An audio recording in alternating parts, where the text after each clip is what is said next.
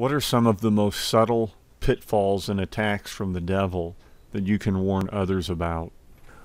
Well, it's very dangerous whenever the devil would have you loosen your grip.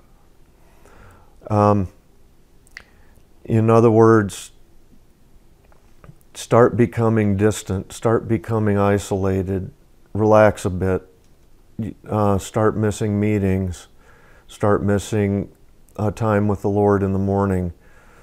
A day goes by when you haven't spent time with the Lord in Bible reading, and then that soon becomes 2 days, and soon becomes 3 days. Then it doesn't become so important to make this meeting on Sunday, and it's not such a priority.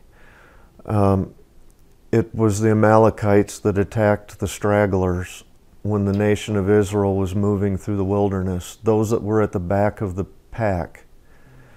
And so don't become that. It's a tool of the devil. Keep a tight grip, keep a tight rein, be disciplined that way.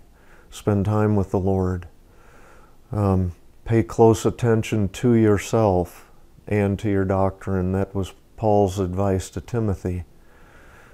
Don't slacken the grip. So that would be a bit of advice maybe to watch out for. The devil's very subtle, isn't he? He appears to be an angel of light, and it appears that what you're seeing might be some sort of Christianity, but in reality, when you get down to it, it's not.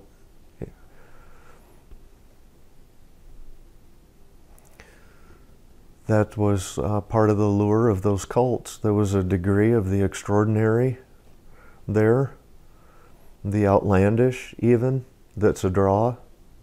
People are drawn to the supernatural. But in the end, it ends up being a disguise, not what it appeared to be.